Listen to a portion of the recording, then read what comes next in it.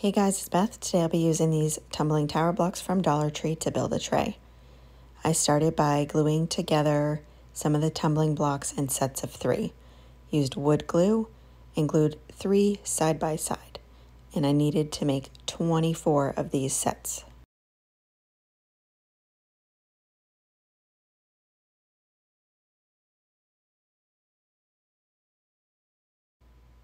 And then I needed to glue together 6 sets of 2. I used wood glue and again put them side by side. And then I take all of those pieces and glue those together. So it makes 1 set of 12, and I made 2 of those.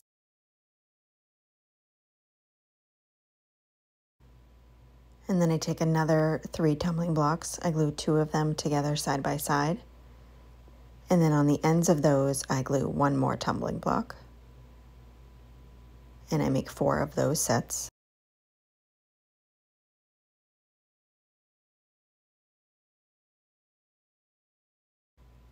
And then I take 4 more tumbling blocks and glue.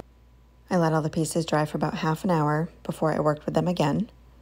I took the sets of 3 and glued them going in the opposite direction each one. So I glued the first row of 6 together, again alternating the patterns of how I glued the blocks together. And then I glued together 3 more rows of the 6, and they're all going to be glued together as one piece. So it'll be 4 blocks by 6 blocks.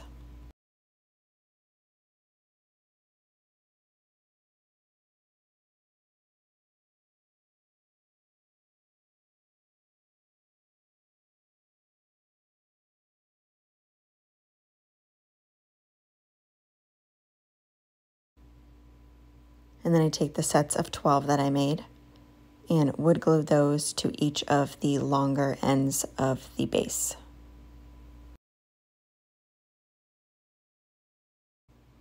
And then I take these sets that I made, and 2 will be glued on each side. So I take it and put wood glue on the bottom and then the shorter end and glue it to the bottom of the base and the end of that row of 12. So these will be the sides. I let this dry for half an hour again before I worked with it. And these pieces of 2 will go on the top afterwards. After the half an hour, I took some mineral chalk paint by Waverly and mixed it with some water. This will thin it out and give it more of a stained look than a painted look.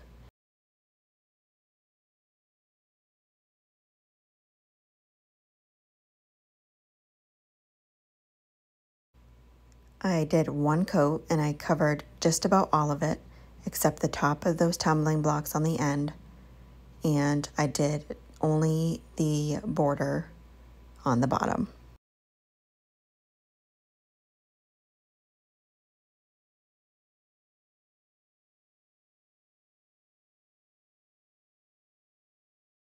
And then I took black chalk paint by Folkart and painted those little sets of 2 and gave them 1 coat.